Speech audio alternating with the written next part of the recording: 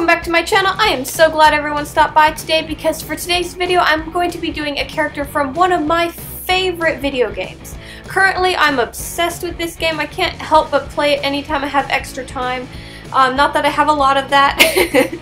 So anyways, the game that I'm obsessed with is called ARK Survival Evolved. The major premise of the game is you're surviving on an island.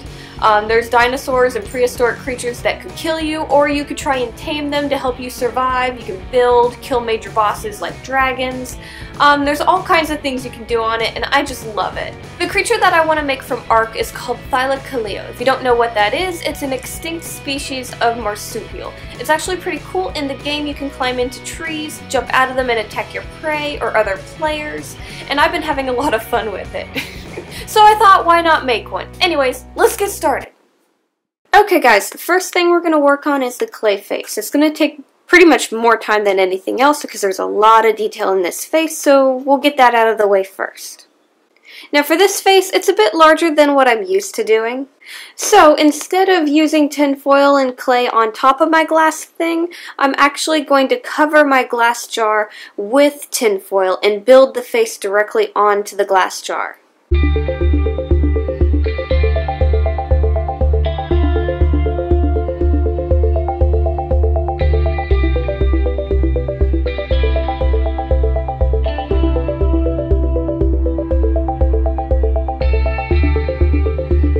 As I build up my clay, I'm going to add a little bit of tinfoil at the very top and start covering that up with clay as well.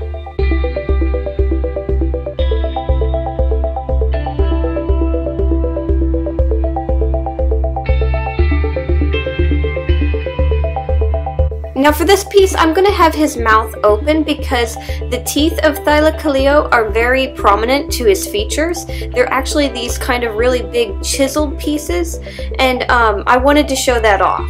So it's going to look a little weird for a little bit, but it'll look better in a bit.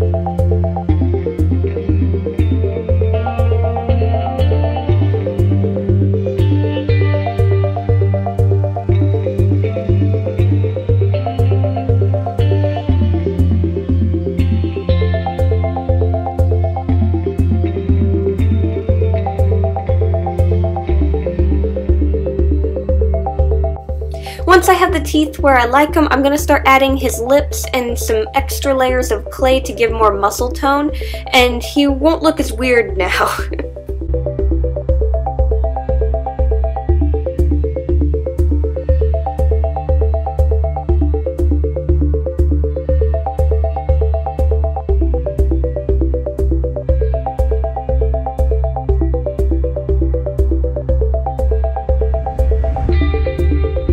Then I'm going to make his nose and start building up more of the bridge of his snout and start giving a lot more muscles because his face is very thick. But I don't want to do this all at once because you could end up giving him a weird look. So I'm going to build it up kind of in layers.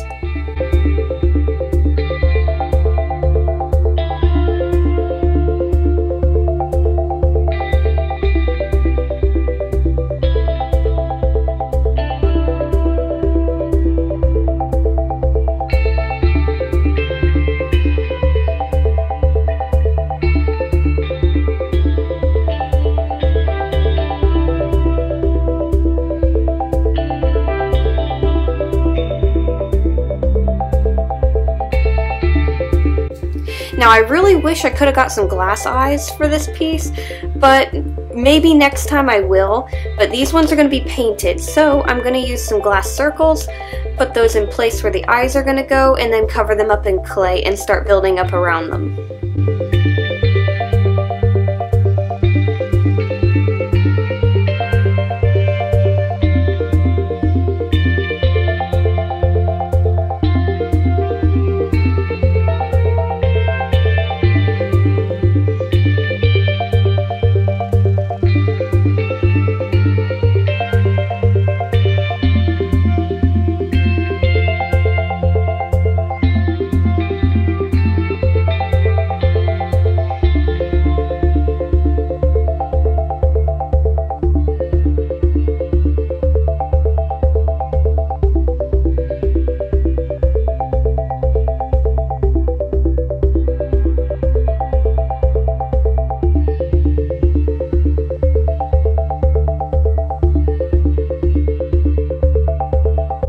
Once I have the face in the shape that I like it, I'm going to add some fur details and some other textures along with that to get his face finished off.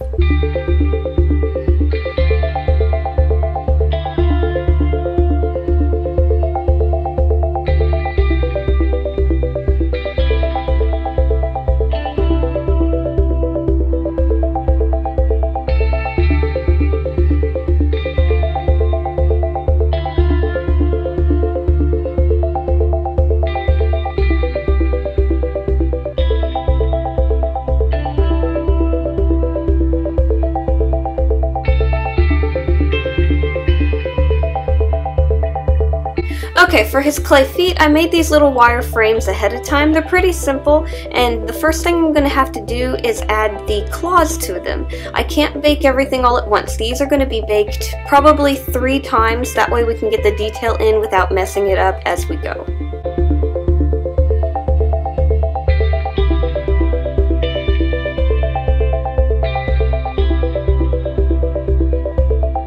Once I have his claws onto the wire frame for his feet, I'm going to be baking these along with his face for about 50 minutes at 275 Fahrenheit. Once the pieces are out of the oven and cooled, I'm going to start making the paw pads for the feet. So I'm going to build this up onto the wire frame of the feet.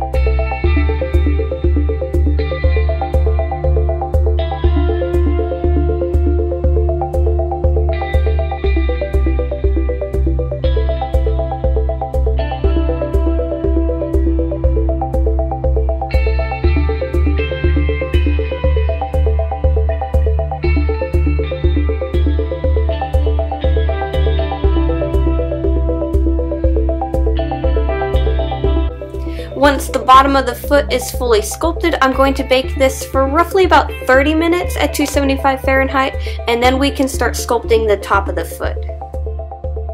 For the top of the foot, I'm going to leave it fairly simple. I'm going to give him a little bit of skin around his toenail, and then I'm going to cover everything in clay and start sculpting a bit of fur onto it.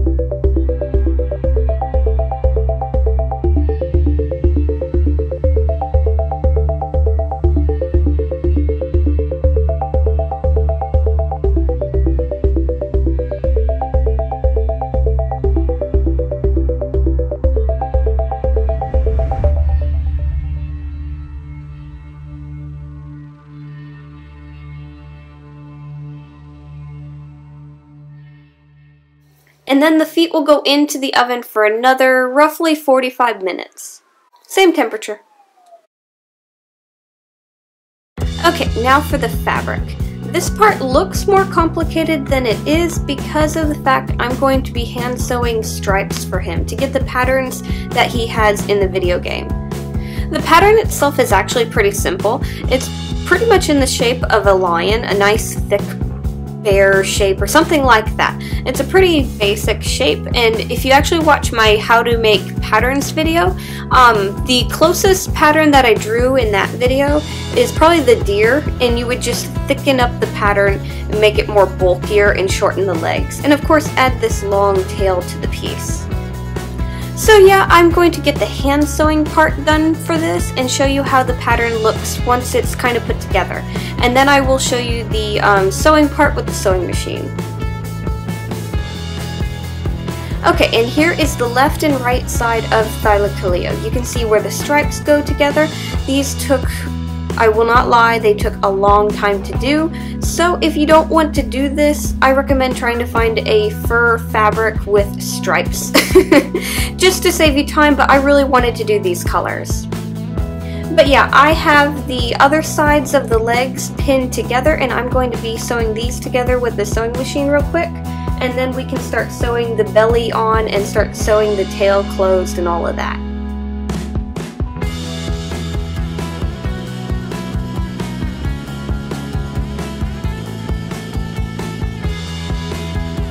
Okay, now it's time to sew everything together. So I'm going to be adding the belly going between the two main pieces. Right now I pretty much have the neck and between the front arms pinned together, and I'm going to sew along these two spots.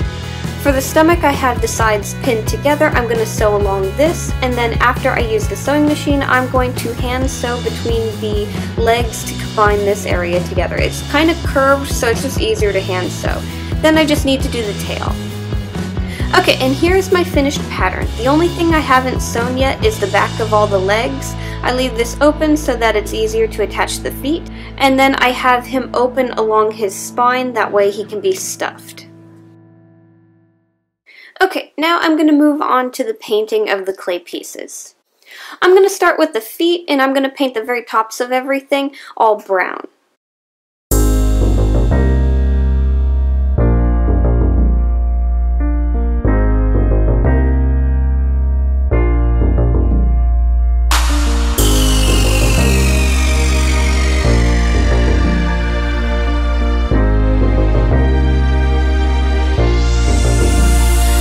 Next, I'm going to be painting the skin that goes around his claws. This I decided to go with a neutral gray because he has these colors already in him, and I felt like it just looked right.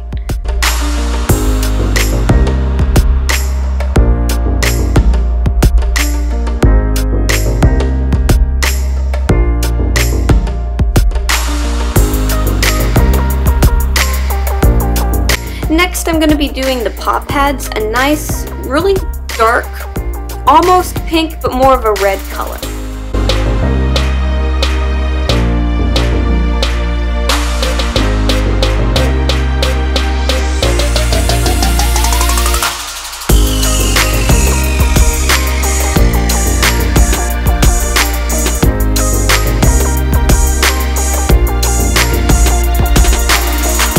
And then of course his nails are going to be black.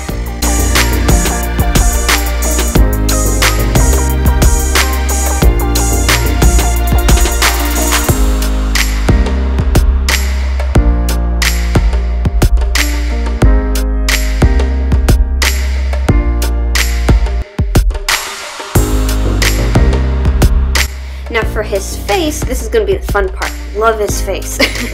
I'm going to start with some grays, and then I'm going to work some browns and different tones into his face until I have a nice good fade from one color to the next.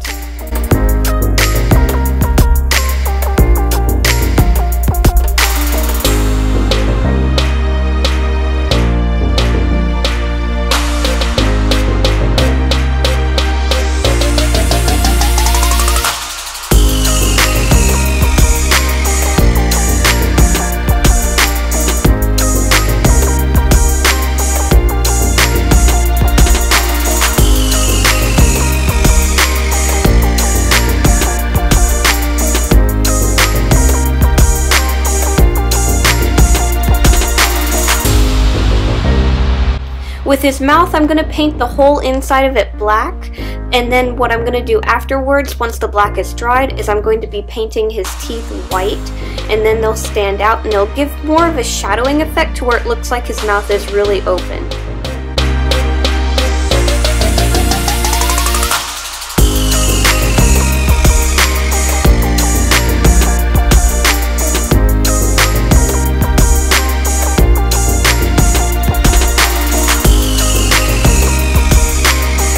Now I want to give him a little bit of the blue that he has going down his spine, so I'm going to add a few little stripes along his forehead.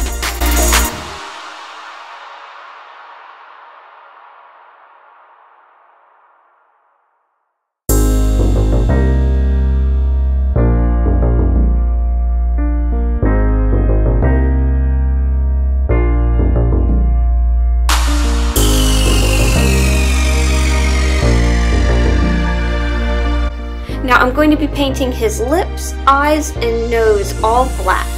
For the lips and the nose, these are actually going to stay black, but for the eyes, I'm doing this so that I have a nice blank canvas to work with when I paint in the details of his eyes.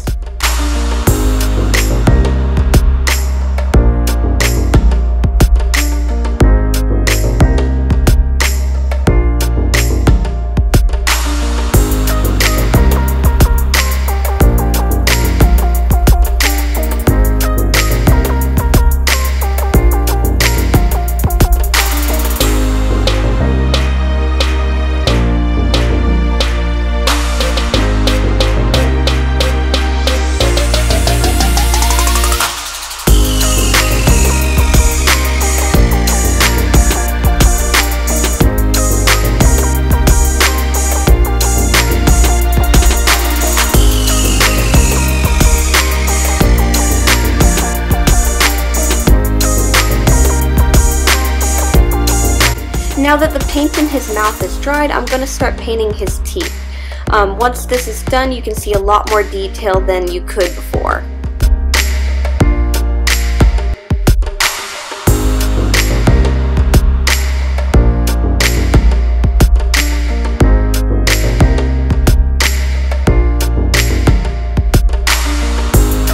Now I just have his eyes left. For this, I'm going to do a nice orange color because I really want them to stand out. So I'm going to get that done, and then we will, of course, resin everything. That way it's protected, and then we can start putting everything together the following day, because of course you need a day for the resin to dry.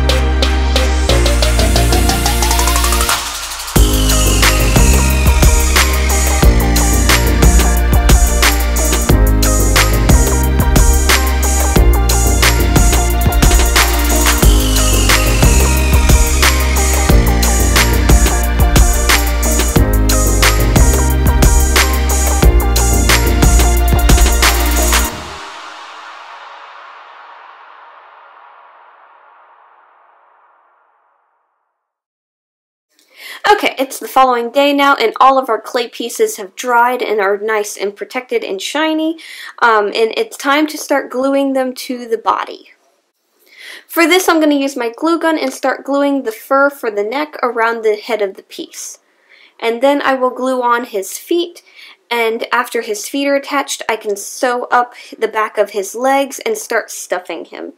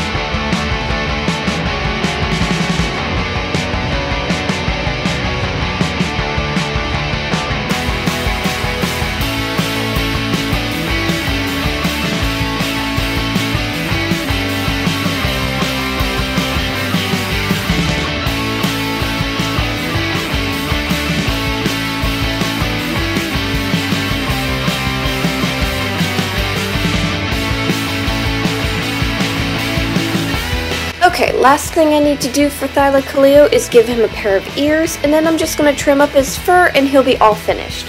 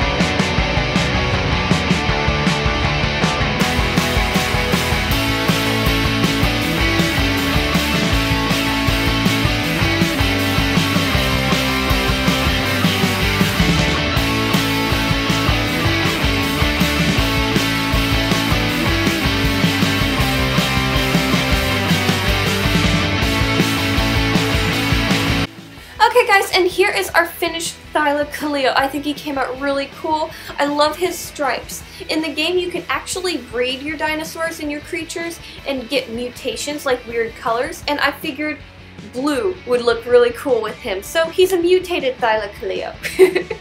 But anyways guys, I really hope you enjoyed the video. If so, make sure you leave me a like, subscribe if you haven't done that already so you don't miss any upcoming videos, and I will see you guys next time. Bye!